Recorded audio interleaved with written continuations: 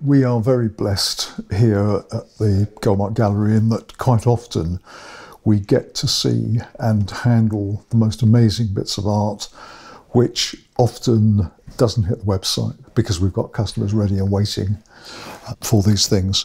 And one of these, which is just going out today, let me show you very quickly. It's a first edition of Goya's Disasters of War.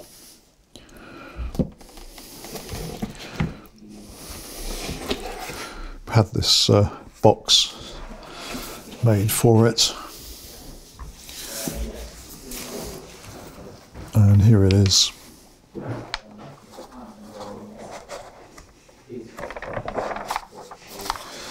(1863), the first edition of this extraordinary book.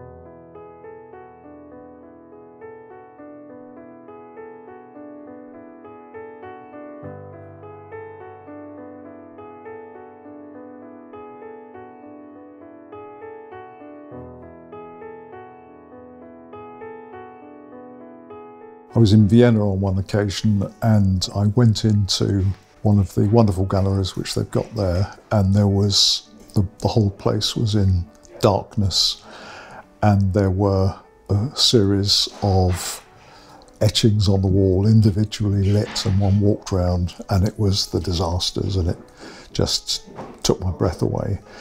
So to actually handle the first edition is just wonderful. I just wanted to share it with you.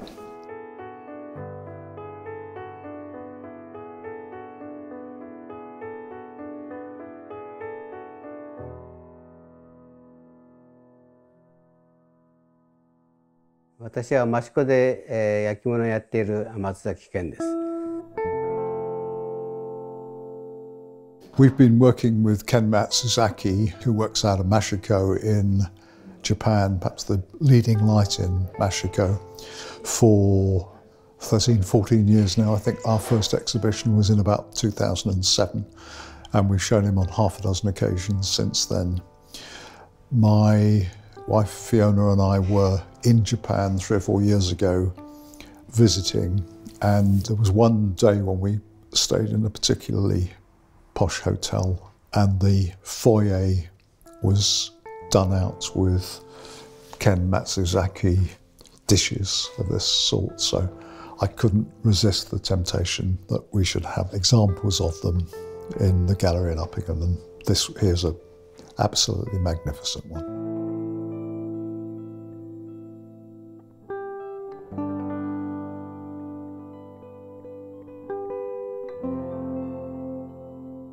I promised last week that we would take a look at some of these beautiful nuke pots in Jim Malone's impromptu 101 prize pots exhibition, which has been going on successfully the last couple of weeks.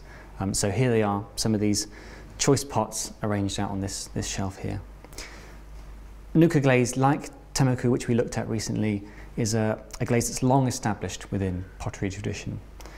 It's a Japanese glaze, and it was traditionally made using rice husks, a waste product from milling rice, the casings that the rice kernels are kept in. Essentially, it's an ash glaze, but the special thing about these rice husks is that when they were burned down in quite a dirty burn, quite a smoky burn, it's not a clean burn to its ash, these rice husks are very high in silica. Silica is one of the many materials, one of the many properties of glaze making which helps actually form the glaze, the glassy surface of a glaze in pottery. Nuke is so dense with it, so thick with silica, that when it's particularly thickly applied, some of that silica fails to melt during the firing, and instead it's suspended within the glaze surface on these pots. That's what gives it this beautiful, thick, opaque, milky sort of blue-white colour. Now you'll see from a number of these different pots here that nuke is a hugely versatile glaze. It can be combined with slips, with other glazes, it can be poured, it can be used as shoulder decoration. It's a really beautiful glaze that really makes the most of particular firing conditions, especially when you've got wood fuel there. Jim has formulated a nuke-glazed as well that has a kind of olive quality to it. It's a nuke-glazed that has an iron-bearing rock added to the formula. So it sort of gives a slightly different colour quality to the nuke-glazed, and it really marries well with some of the other ash glazes and things within his repertoire.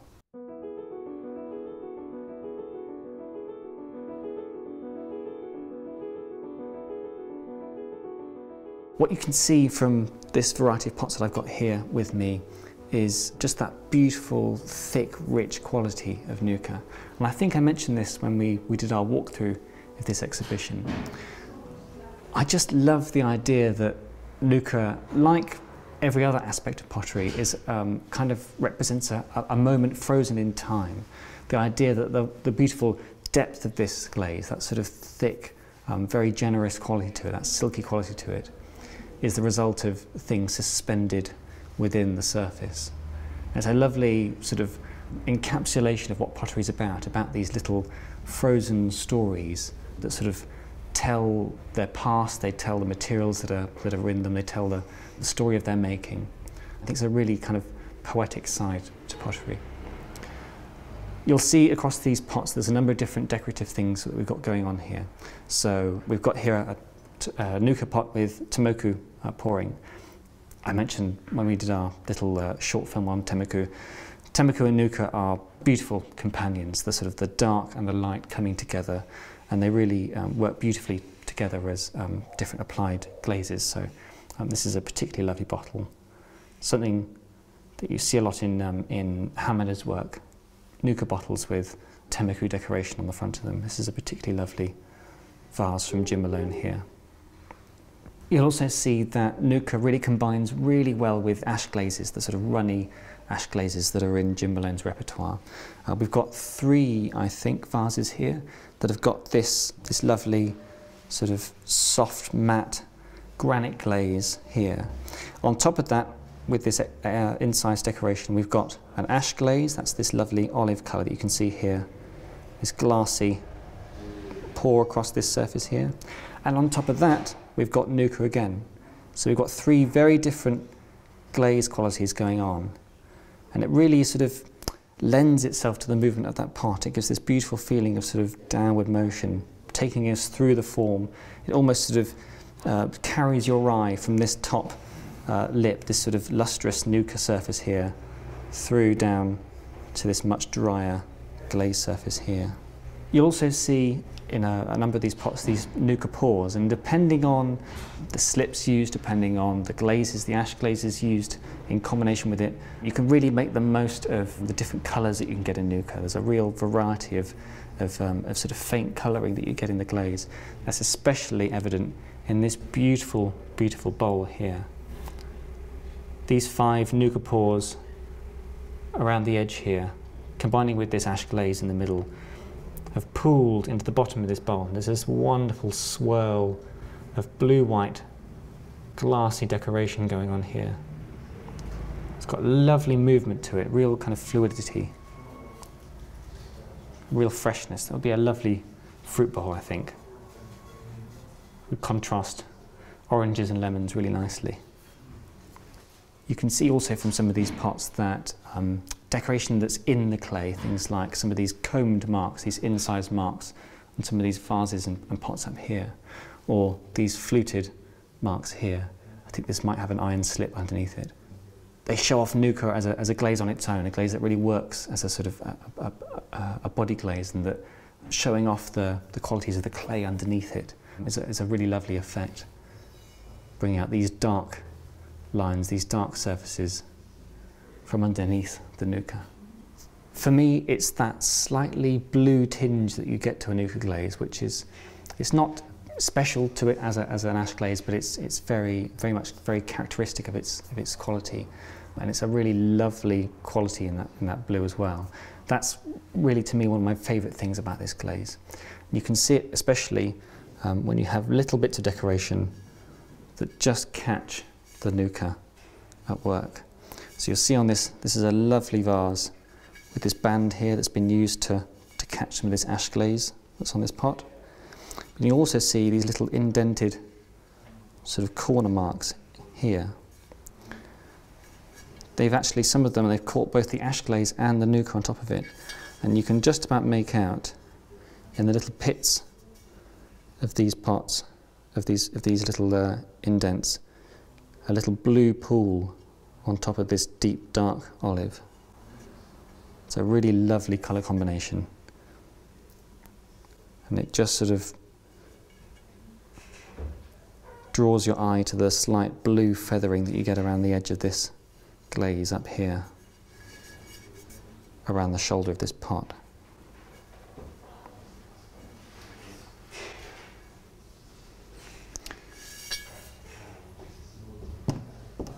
One of my very favourite pots in the exhibition, I think we showed it briefly during the walkthrough, is one that shows just how much you can get out of a nuke when it's used sparingly too. This is one of Jim's tall vases. It's a real testament to his throwing capabilities. It's got a lovely form to it, this lovely high shoulder up here. But what really makes this vase, I think, alongside these combed marks, which have caught all this ash glaze on top, is the colour that's coming in with this nuka here. This thick, opaque colour that's catching to this sort of blue, this sort of iridescent blue at the edges.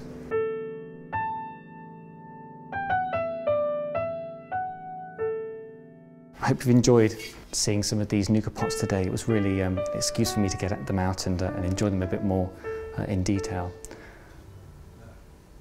Nuka is one of those glazes that really accentuates how much there is to enjoy at the surface quality of pottery, and how the wonderful form that first draws you to Jim's pots, the confidence in them, the kind of majesty of these very sculptural pots, brings you in close, and it's when you start handling them that you can start to enjoy the real complexities, the real nuances in some of these different glazes that he's using, and the effects that have come from them during his firing.